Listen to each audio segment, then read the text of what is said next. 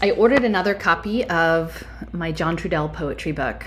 And the original that I had, I took with me to Tucson, Arizona over the summer, and I read some poems down at Fort Huachuca and at the Cochise Stronghold, and I ended up leaving my copy with my friend Drew there, who hosted us, because I thought it would be meaningful for her. But I ended up getting another copy, and so I thought what I might try to do is, you know, every few days or so I would read a poem from the book and share it with you, and hopefully it will it'll resonate, and you know, we'll just be connected over the poems. And because I think John Trudell, I've heard from a lot of people that his words, which he often spoke of coming through his wife Tina, who was killed in an arson, in a fire with their children and her mother, that the lines came through her to him in these poems. And so I think for the two of them,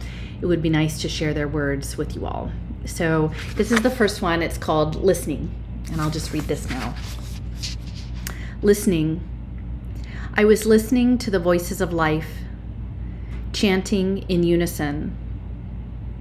Carry on the struggle. The generations surge together in resistance to meet the reality of power.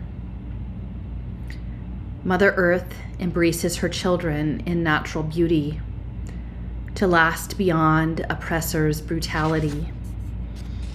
As the butterfly floats into life, we are the spirit of natural life, which is forever.